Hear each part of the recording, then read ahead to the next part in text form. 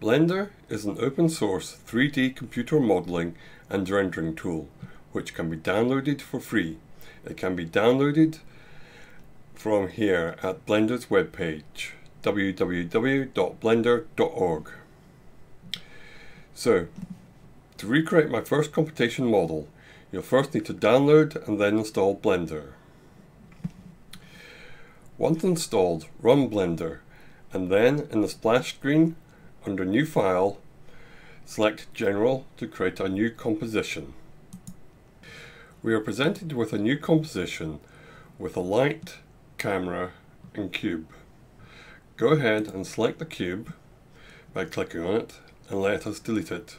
We delete it by pressing X, which brings up the delete menu, which we then select and the cube goes away. We want to define an animation sequence long enough such that we have enough time to see the behavior of the model. We can do this by going to the timeline at the bottom and changing the end frame to say 1000. That should give us a reasonably long enough animation. Now we are going to define the source of our particles for the model. As we are modeling a star going supernova using particles, we need the particles to start in the location of our virtual star. We define our virtual star as a simple sphere. We add a sphere to our composition by selecting the Add menu, going down to Mesh and selecting UV Sphere. To make it easier to see inside the sphere, let us switch to wireframe view. This can be done by clicking the wireframe viewport shading button in the top right corner of the viewport. Next, we define the particle system. This is done by selecting the sphere and bringing up the Particles tab. Create a new particle system by selecting the plus tab to the empty list on the Particles tab. Once clicked, the Particles tab is populated with all the controls to define and control the particles. The first setting we want to set is the emission. In essence, the particles define the matter of the star which already exists. For this reason, we want to define all the particles in the model to appear at the very beginning. We do this by leaving the frame start at 1 and set the frame end to be 2. Thus all the particles are spawned in the first frame. We also want the particles to last the entire course of the animation, so we set the lifetime option to be equal to the number of frames in the animation, which is 1000. We also want to start off with a small number of particles. This allows us to run and animate the model in real time without overloading the computer. As a good starting point, I'll set the number of particles to 10,000. Let us view the animation by pressing the spacebar key. We can play and pause the animation by pressing the spacebar. To restart the animation, simply press Shift left arrow keys to place the current frame back to the start, then press spacebar to rerun the animation. If we do it now, we see the particles fall away from the sphere. The reason they all fall down is because of gravity. In Blender, gravity is a universal force. By default, Blender models the action of things as they are here on Earth, so the particles fall downwards. As we are only interested in the magnetic force field interaction with the particles, we need to tell our model to ignore gravity. We do this by selecting the Field Weights tab in the Particle Settings. As you can see, gravity is at the top and set to 1. Go ahead and set this to 0. Now, if we restart the animation, the particles are blown outwards evenly in all directions. The fact that the particles are blown outwards is by default, seeing as we are modeling a nova. the model begins by the particles being blown outwards as in reaction to the neutrino core bounce event that is the actual trigger mechanism of the supernova event. The actual particle settings that control this behavior can be found in the velocity tab. Here, the particles are given a speed of 1 meter per second in the outward normal direction away from the sphere. Also, let us give a starting velocity by setting velocity to 0.5. All other settings are 0.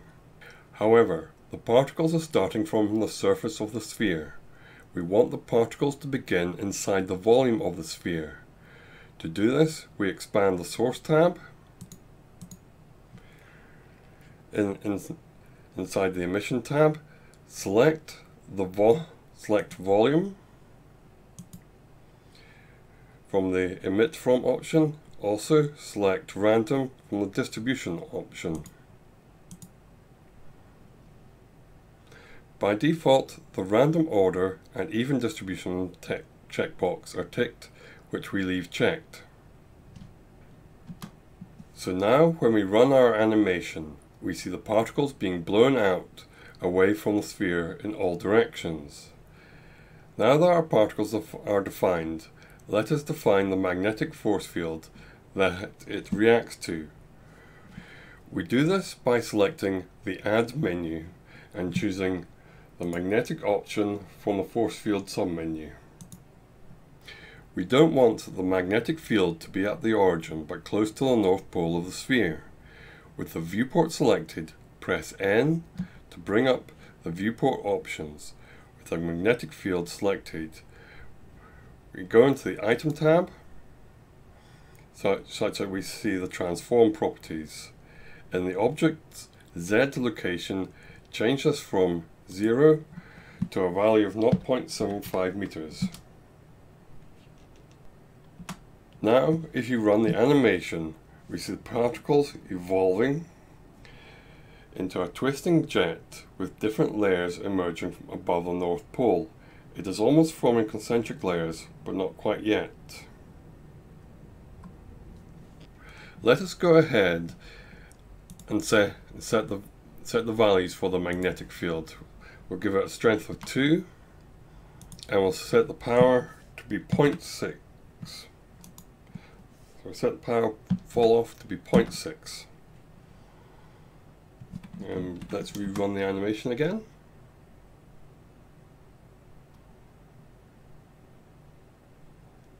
There. You can see a nice concentric series of twists, but not quite forming into concentric circles quite yet. In order to get the distinct concentric ring formation structure, we simply need to blow the star up a bit more completely. We do this by defining a single force field point at the center of the sphere that acts as the explosive repulsion force of the supernova event. So select the Add menu and choose Force from the Force Field submenu. This defines a repulsive force whose direction is out in all directions from the normal. Check the gravitational checkbox to apply a square inverse proportionality relationship such that the effect of this force decreases the further a particle is away from the origin, just like gravity. Now, if we rerun the animation, we see the particles act like they're being blown out more. Now, if we rerun the animation, we see the particles act like they are being blown out more explosively away from the central sphere. But then the real magic begins to happen, as the majority of particles are then affected by the magnetic field.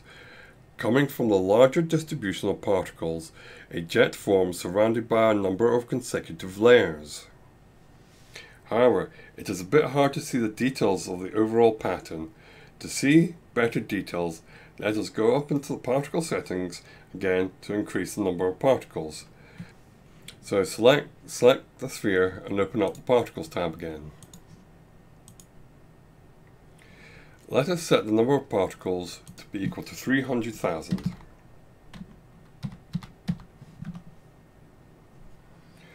We also need to decrease the render size of each of the particles to make them out. So in the Particle Settings tab, we expand the Viewport Display section and set the size to be equal to 0.02 meters. Trying to view the animation will now be slow given the massive increase in particles. What we can do is bake the physics simulation to a cache, which can then be played back. To do this, we first need to save our Blender composition to our file. Select File, Save As, and using the file browser, save it to an appropriate location.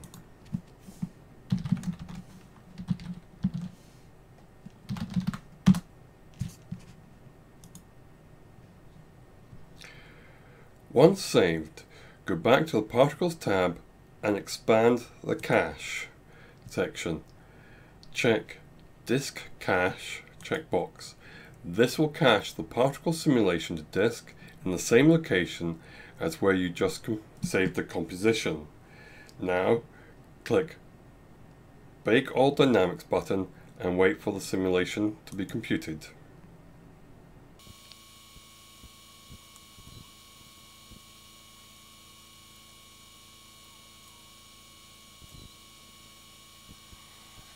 Once computed, run the animation and watch the dance of particles as they form a series of concentric layered set of vortices with a central jet. If you got this far, congratulations! You have successfully reproduced a numerical experiment which shows the main features that is the Big Bang Hypernova Hypothesis.